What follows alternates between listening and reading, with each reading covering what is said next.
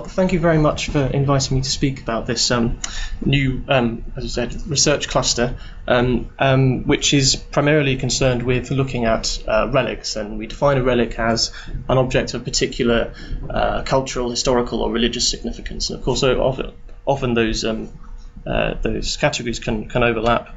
So I'm here on behalf of a number of people, and these are researchers mostly based at Keble College in Oxford, at the Advanced Studies Centre as it's known, but also from other universities such as the University of Copenhagen for our ancient DNA advice.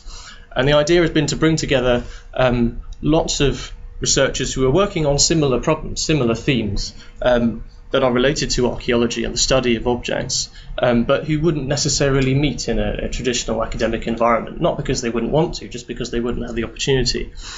And so we physically gathered together everyone in one space, and we talk about our research, and we talk about how we would look at a particular object, so for example a religious relic, and the different aspects that can be applied to that, so that you don't just have a scientific description of what this is, how old it is, but also incorporate some of the theological and art historical and aspects from ecclesiastical history, for example, that wouldn't necessarily be thought of by one individual specialist. And this is just the latest in a series of research clusters we've set up at the Keble Advanced Studies Centre. There are several others structured around broad themes. So, for example, Lambros Malafouris, who was mentioned earlier, plays a big role in the creativity cluster. And we also have someone medical imaging and another on medieval and Renaissance studies. And all of these interact. They're not sort of discrete categories, but it helps to have some kind of structure. So what is a relic? I'll briefly explain that we've wrestled with this problem for a long time because it's a very, very broad category. You could almost say that it's kind of we're the artifact cluster, which doesn't really narrow it down. We found that objects of particular cultural or historical or religious significance, in a lot of our early work, that's we started in October, so this really is early days. A lot of our early work is focused on religious items, so for example relics of John the Baptist, which I'll come on to later, but I think it's important that we don't kind of get tied down to this one area of typecast, because there are several other interesting royal analyses that could be done and are ongoing in the UK, and we've got several projects lined up for the future. So probably more important than what a relic is why should we care about them and why should we study them. I'm a medievalist and archaeological scientist, so I'm quite interested in the medieval period, particularly the history of Christianity. And there are a number of reasons, but I won't go through all of them, why these relics are important. But this quote I quite like. They were pawns in almost every power struggle of medieval Europe. So you find mentions of relics being given as gifts between kings. They provide a huge amount of income through pilgrimage for the medieval church, and continue to do today, I understand, as well as the more obvious spiritual and religious importance of these objects, and how they were venerated through time. And so they provide a snapshot of not only anthropological data in the case of biological relics about who that person was and what their life was like, but also about trade and exchange, both of relics and the substances associated with them. So, for example, the reliquary in which these are often stored, and the residues which are often found on bones. Yes. So traditionally, people used to look at this subject. They've been doing it for centuries, counting out bits of the true cross and working out if it could have been a real thing, for example. But we're very fortunate nowadays that we have, especially within the last 5 to 10 years, the ability to perform a huge number of scientific analyses on important objects without leaving much damage. Radiocarbon dating about 20, 30 years ago, they would have looked at the situation now where we can take a sample of 50 milligrams of bone for a radiocarbon date and just said it was impossible. The sample sizes have decreased markedly, and the same is true for ancient DNA. We can not only screen out contamination much more effectively, but also get more information from a smaller sample size. So the time to do this is really now. It's the first time that it's been really possible on the scale that we're proposing. The same is true for analytical chemistry, as I mentioned, looking at residues and how that can teach us about ritual and religion through time, and how the objects have been treated through their post-mortem life history. So why are we doing this? I've kind of gone over this already. But, so first of all, working out how old is this material. Let's say, for example, it's a bone of John the Baptist. How old is this really? When did this individual die? We can establish that through radiocarbon dating. Where did they come from? In some cases, the church environment actually preserves biomolecular information very well, because we have a stable, more or less cool environment.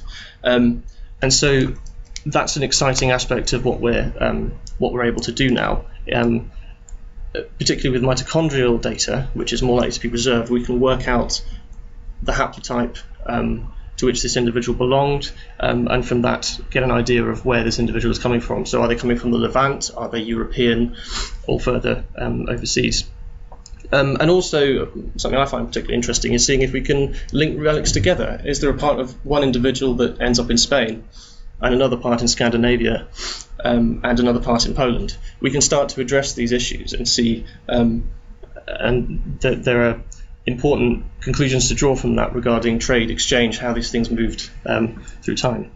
And we can connect all this back to the historical sources and see where they agree or disagree. So I'll very briefly go through the techniques we use in these cases. So this is the one on the right is just an example of a relic we were looking at in Belgium recently. So of course we have an osteologist on the project who will look at what you can tell from the bones, so trauma pathology, age and sex of this individual, also species. Is this actually a piece of human bone? We do actually find that sometimes animal bones have been mixed in with a group of human bones to make them appear bulkier. And we're also interested in not only perimortem damage, so injuries sustained at the time of death by a saint, and how that might relate to a historical account of their death. A lot of these martyrs met pretty gruesome ends, but also the post-mortem life history, and trying to work out whether and when bones were split into two, because we know this happened. They were divided they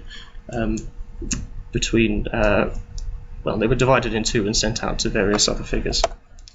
So we're very fortunate in Oxford to have access to the radiocarbon accelerator unit, and this is usually the main kind of it's what people find most interesting. How old is this?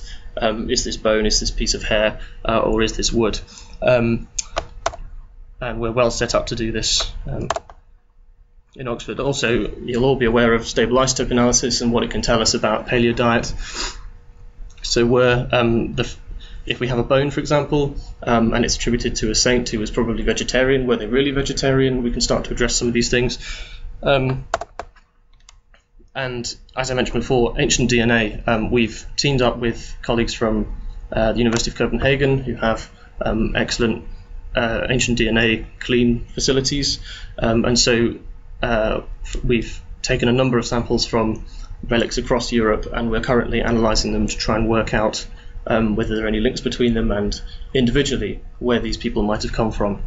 And in some cases, of course, it's possible to tell hair, eye colour, and other interesting aspects like that. Analytical chemistry, we'll be looking at the residues on bones. Often these are organic residues, which are easily identifiable via FTIR or gas chromatography mass spectrometry. And we do have lots of accounts and archaeological evidence of people pouring things like wine and oil over relics and then taking these substances back, sometimes for medical uses. And so we're going to be looking, hopefully, at the chemical composition of these objects and what that can tell us about ritual. through time, throughout the medieval period and possibly even before then. Something I've been playing around with was with 3D photogrammetry. When we travel to these places, I mentioned reliquaries. Often the bone is what we're interested in, but what's important is considering the entire structure, if you like. It's almost like an excavation, trying to go through very carefully to open a relic and record as much as you can. So we found that photogrammetry using Agisoft Photoscan, which some of you may be aware of, has been a really effective tool of preserving ecclesiastical heritage, because all it requires is a digital camera. You can do the processing off-site. And to do all these analyses, I'll point out again that these sample sizes are incredibly small. Personally, I managed to get a viable date using 30 milligrams of material. We were lucky because there was a lot of collagen preserved, but it is becoming increasingly possible with advances in accelerator mass spectrometry to produce dates from very, very small samples. And of course, this has been quite understandably a concern of churches and museums for the last, several decades since radiocarbon dating was invented.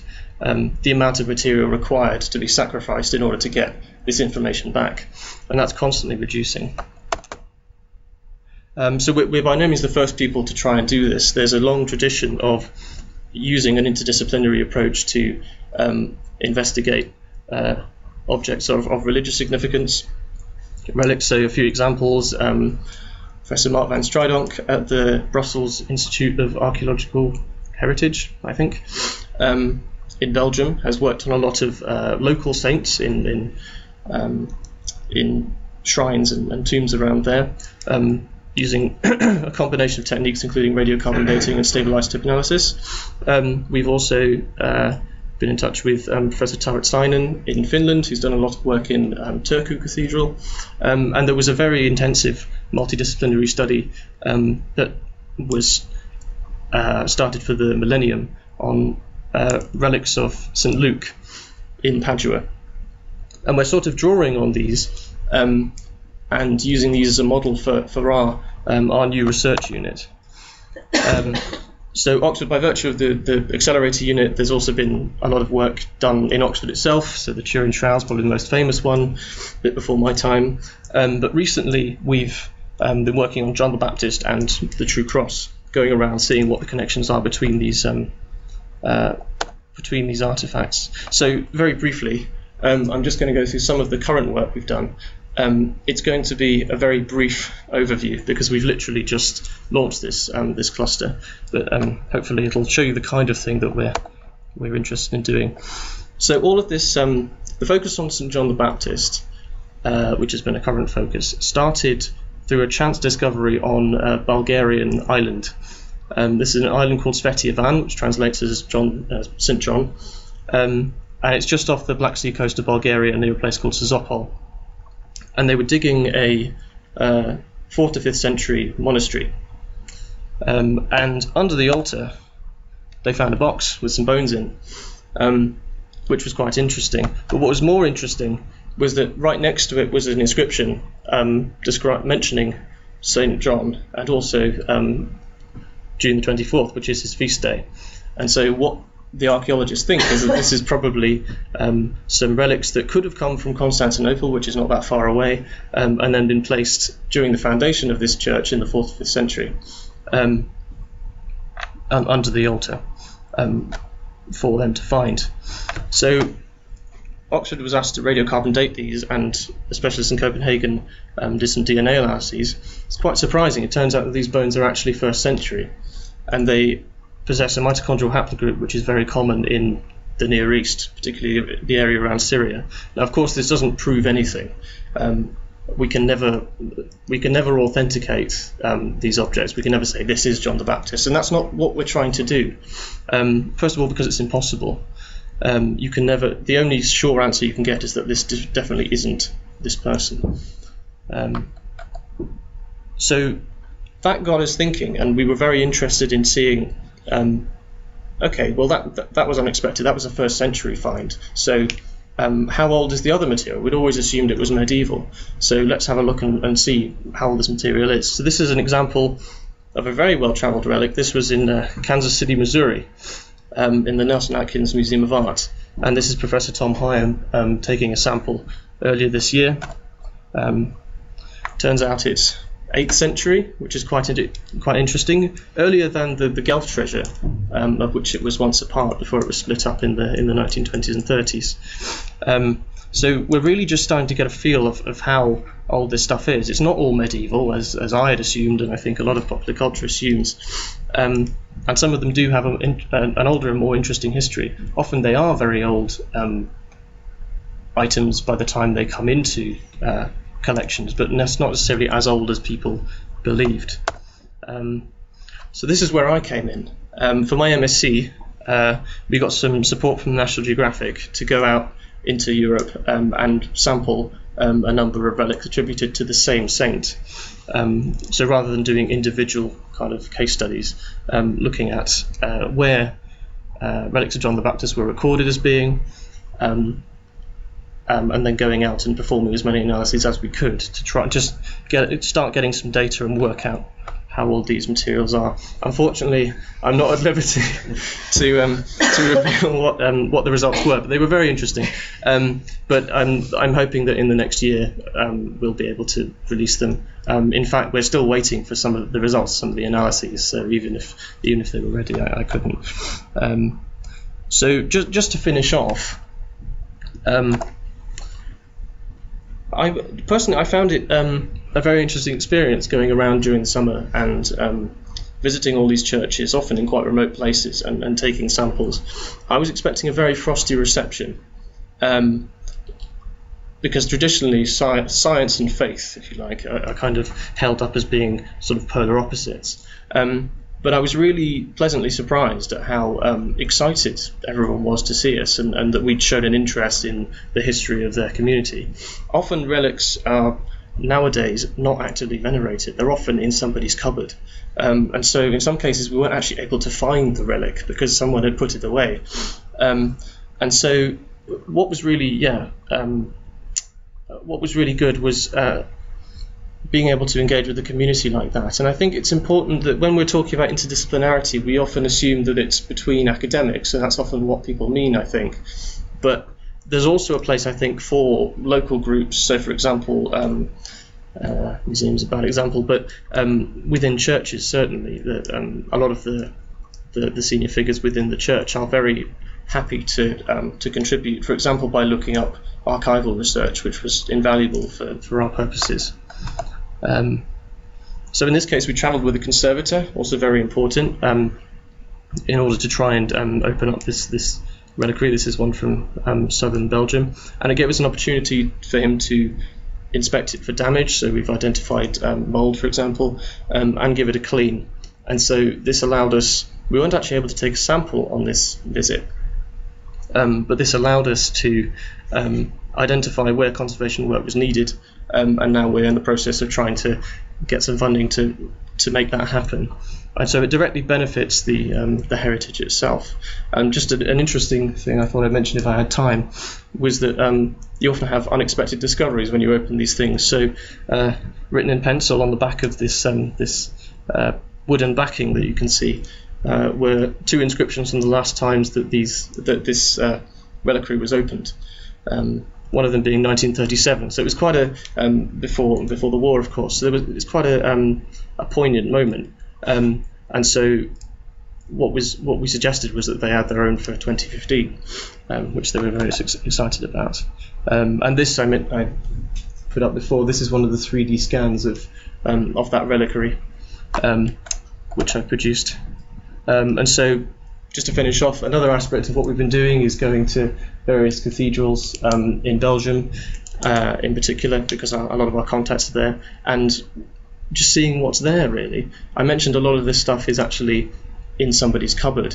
In this case, there was a whole wardrobe full of cardboard boxes and plastic bags full of material for us to look at. So we did a very brief survey because we had to. This is my colleague George Kazan. Going through one of the boxes, which contained, I think, about 300 of these little capsullae. Often these things are too small to sample, but they're larger. But the point is that This is a scene that I think is repeated in the cathedrals and churches all across Europe. So there's a lot of material available to study. The challenge is working out the best use of our resources and trying to identify where this material is and whether it's worth testing. So to finish on a positive note, we've just managed to secure quite a generous donation from the H.B. Allen Trust, which is going towards the Advanced Studies Centre at Keble College I mentioned. At the moment it's not a physical entity, it requires a bricks and mortar foundation, and this is going to be it. So it looks like that dream is becoming reality, so we're very pleased with that. So watch this space. So thank you.